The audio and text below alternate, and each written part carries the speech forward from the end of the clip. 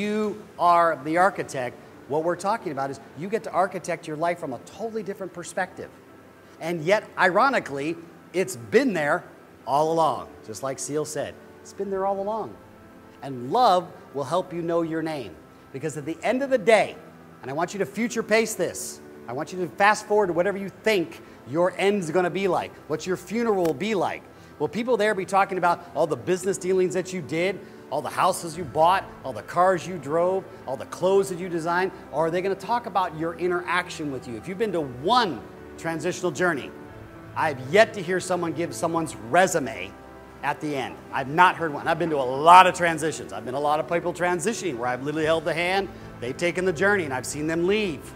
I've not heard one person go, dang, I wish I'd bought more companies. I wish I'd been a billionaire 20 times over. I wish I'd finally owned that car, bought this house, slept with that person, done this or done. The only things they always say are the same three. I wish I had done everything I wanted to do, commonly called regret. Or as we said yesterday, are you going to allow your music to stay inside of you? Because music and water, that's all that's left. 2, I wish I'd spent more time with the loved ones and I'd really been with them. My kids, my family, my wife, my husband. And number 3, I wish I could do it all over again because I didn't know what I didn't know. That's a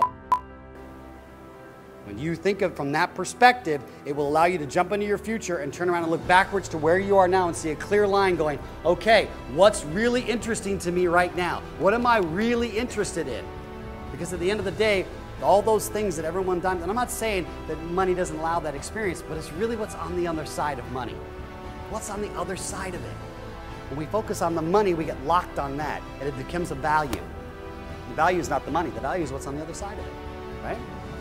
So when we start programming ourselves from inside out, you're going to get really crystal clear that the things that you thought were important are probably going to slip away, and that's why we start with the guardian.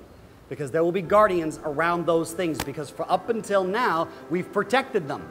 That's why we put a guard there, to make sure that if something threatens that, I'm going to push it away. Even if I know inside it's for my best and highest good, this or something better.